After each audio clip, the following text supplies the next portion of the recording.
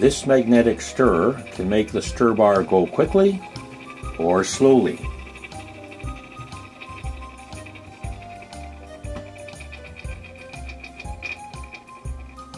And the beauty of this particular stirrer is that you can control the speed, and this is what I will be going into in this video. Here's my first magnetic stirrer based on a CPU fan, and here was the problem. When it first starts, it's already faster than I want. So the speeds are fast and very fast.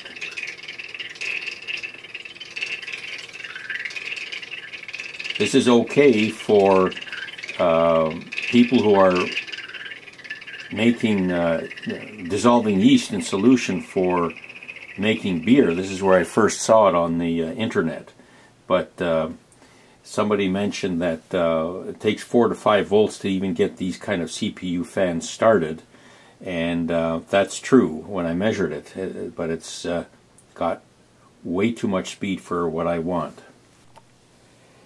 So just to have a look at the inside here, this is a CPU fan. I've taken off the blades because at one point I thought maybe the blades would make a difference in being able to slow it down, but it made no difference at all. So I'm going to open up the other one now to show you how it's made. So here are the 4 main parts. The induction motor here, the rheostat, so here's a separate one. This is with a high wattage rheostat like this. An AC switch here, and then the housing here, the project box. So let's look at each one in turn. The key to being able to control the variability of the speed is this induction motor. So this is it here. It comes as a kit with a fan like this, a small fan, and then a larger fan like this, but we don't need such a large one. The thing is, there's a depression in here as well as here too, and the neodymium magnets here have to be raised up so that it's just under the top of the lid, but without touching. So I've just cut some rubber matting here, roughly in a circular manner, glued them together, and glued the neodymium magnets on here using contact cement. Now the induction motor consists of a coil here. Oh, you can't turn it around like this. The winding here, and sitting inside a laminated electromagnet. So the theory of induction motor is way beyond me. I don't have a background in electronics, I'm afraid. It's held on, screwed in from the bottom, and you'll notice here there are, if you can see here, these are spacers here and here. Now these are needed to have this bottom part slightly above, with not touching the aluminum, so there's a slight gap in here. I initially didn't know about that, and I screwed it in. This whole thing kind of buckled upward, and the pressure of this on the aluminum restricted the motion of the fan. So the spacers are used to raise this up a bit. This keeps the bottom flat, and this can revolve unrestricted. So this induction motor, sometimes called a shaded pole induction motor, I don't know exactly what that means, but this cost me about $35.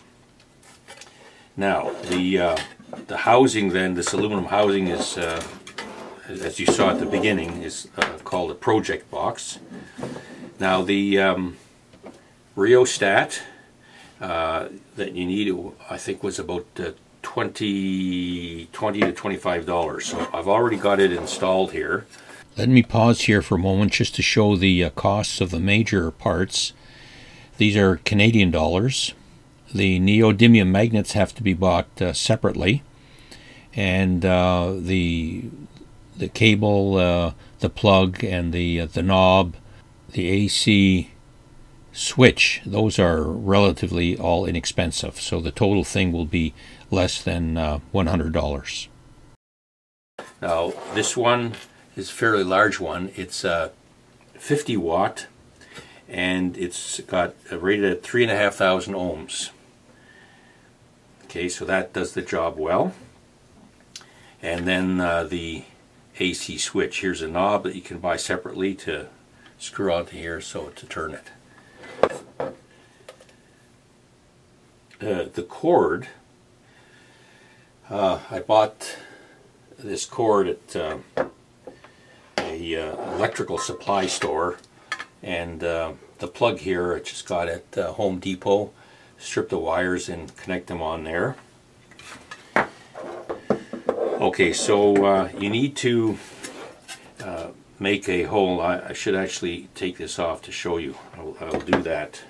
The rheostat, I'll show it on here, has a little lug sticking out here. And so we have to provide a hole in the box here. So I've taken off the knob. And I've got right here, if you can see that, I made a little hole. This was a previous one, but I had to turn it to get in the proper position. So there's a little hole in, so that lug sticks in, and so if you try to move here, it can't, because that holds it in place.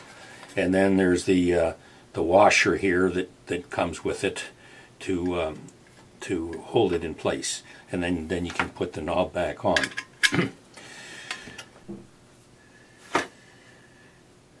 Let me just turn this around. We'll look at the wiring here.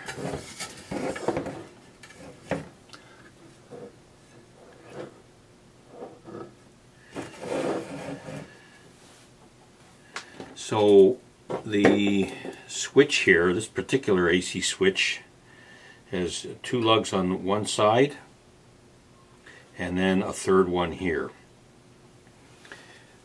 So the white from the power cord will attach to here, and the black is going to be attached to the front here, along with one of the leads from the motor.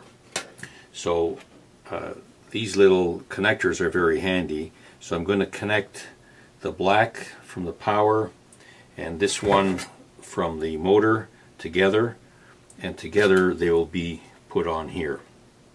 So this allows the light to go on and off when you turn on the switch.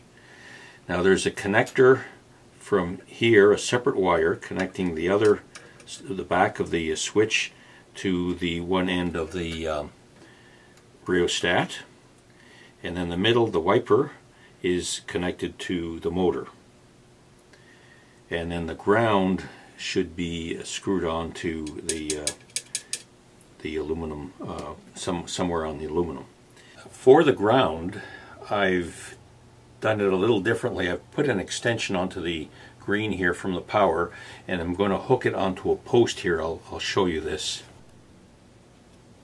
So the green will just slip onto this post here, which is just the screw connected to the aluminum, and then there will be a top, and not a top, a nut. Here's the nut that I then screw down and fasten it to that post. And I think that is the electrical connections. Here's the picture version of the connections for people like me. And here is a circuit diagram for more sophisticated viewers. So if you're going to build this, I wish you lots of luck.